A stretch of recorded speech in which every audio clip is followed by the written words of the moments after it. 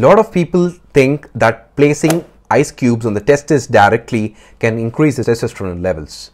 Is it true? Let's find out in this video. But before that, don't forget to follow me for more such informative videos. There isn't much scientific evidence to substantiate this, but with the existing knowledge, I can tell you these three things. It has been found that cooling the testis in animals increases the testosterone levels and making it warm decreases the testosterone levels. It has also been found that subjecting men to low temperatures for a few hours in a day doesn't increase the testosterone levels. In a study, they checked the testosterone levels of 6,000 men in summer and winter. And on average, it was found that testosterone level in men was higher in winter compared to summer.